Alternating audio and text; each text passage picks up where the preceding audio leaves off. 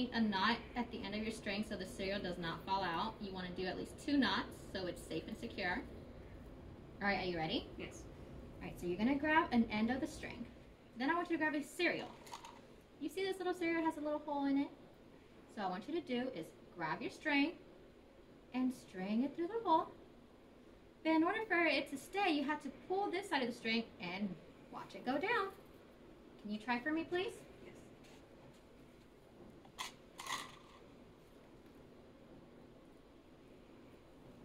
Good job.